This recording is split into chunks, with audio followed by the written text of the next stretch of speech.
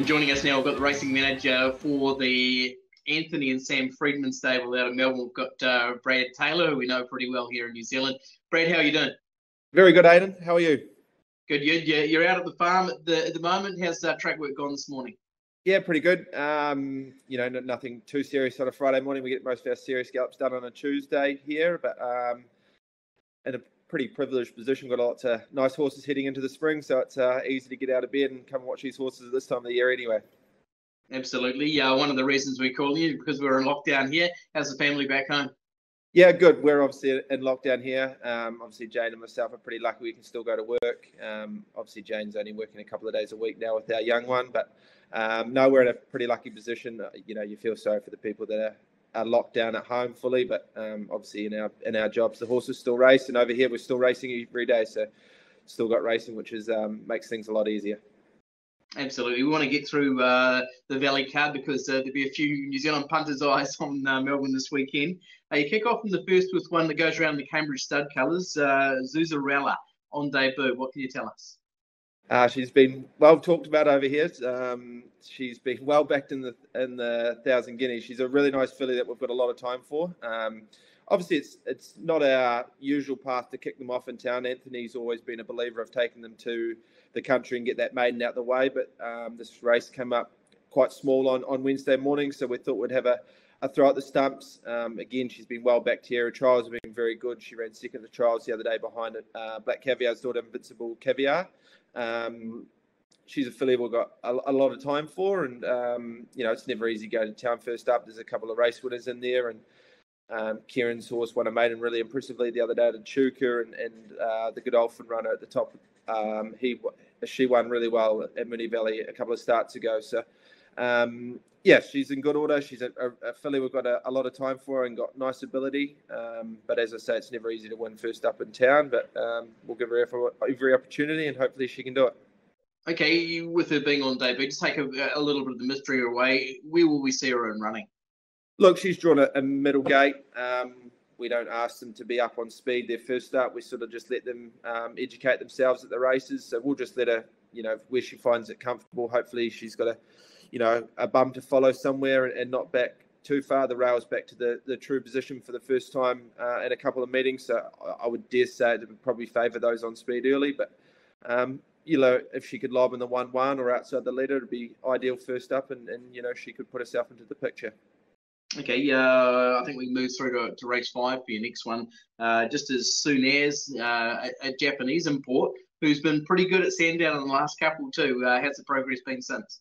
Yeah, she's flying this mare. She's taken a long time to mature and develop. Obviously, being the Japanese breed, she's 6 months behind the others, but she's going really well this preparation. She's had a few hiccups, but she's just so tough. I think leading into her first win at Sandown 2 starts ago, she'd hardly had a saddle on her for 6 weeks. She spent a lot of time with the local water walker here, and she that seemed to suit her. But she's done really well since her last win at Sandown.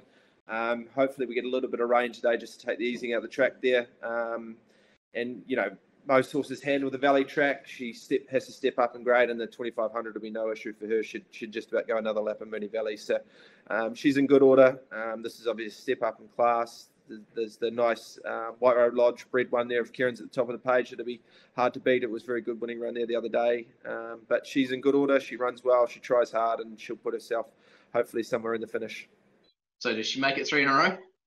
Fingers crossed, that'd be ideal. It's never easy.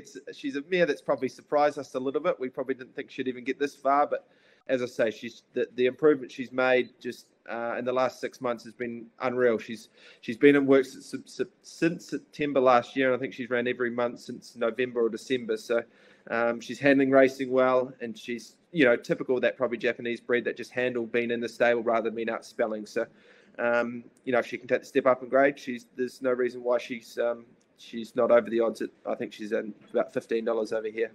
Okay, nice. Moving on to race 6, your next one. Your front man, not the New Zealand front man. This one went round in Stakes Company last time out in Brisbane. Has been freshened since, but did trial at Cranbourne and ran second that day. What did you make of the trial? Yeah, really nice trial.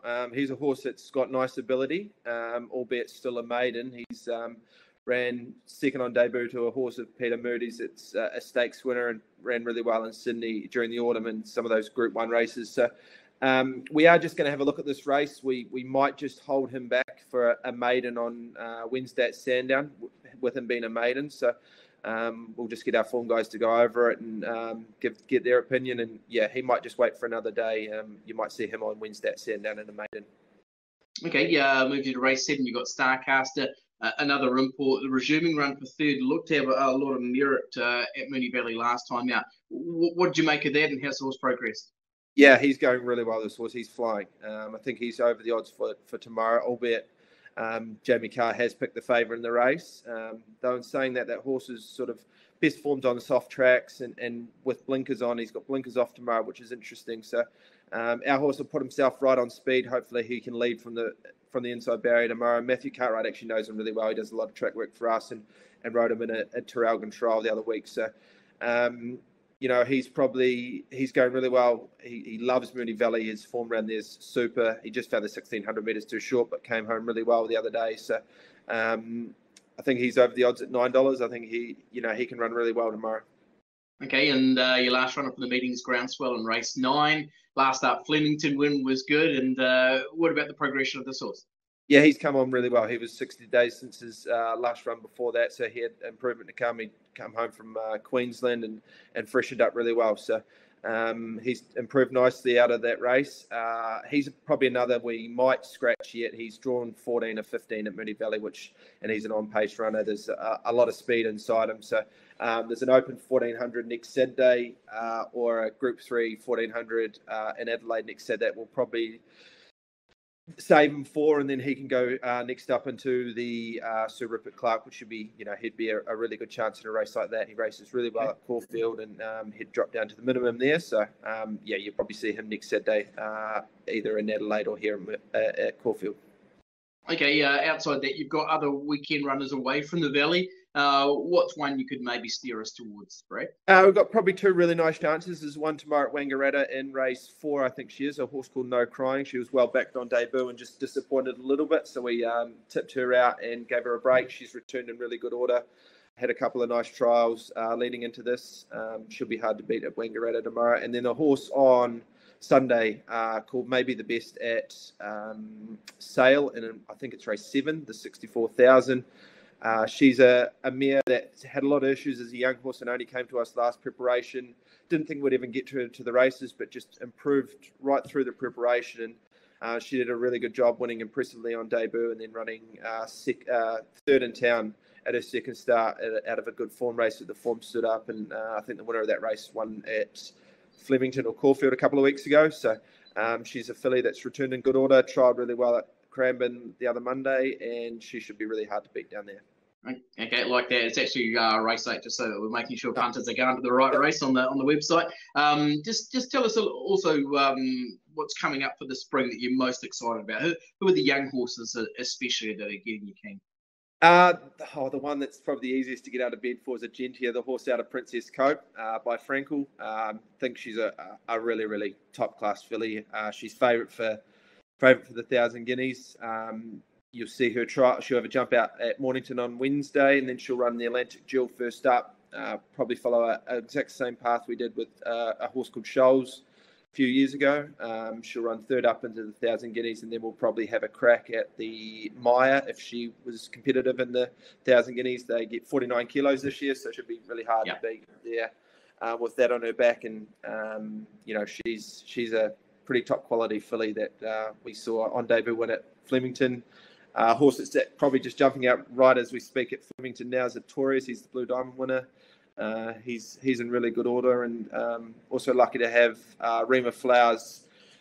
She won the Andrew Ramsden, so she's got the free ticket into the Melbourne Cup. She's just a slow maturing mare that thinks returned in really good order. This preparation her trial the other day was very good. You'll see her in the Fian at Moonee Valley on the 4th of September.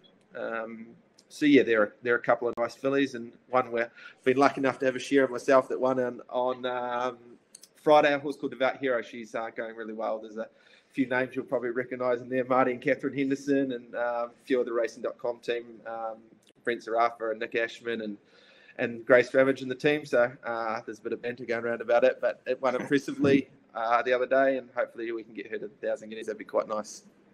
Gee, that's exciting. That's really cool.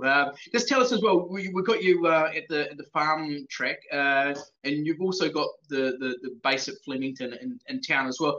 How do you sort of split your time and work out who's going where and who's best suited to preparing at each venue? Yeah, so we've got 50 boxes down here. We're right beside the beach. Looking over the computer here, I'm watching the ships roll into the harbour. Nice. So the beach is right there. They all start their preparation down here.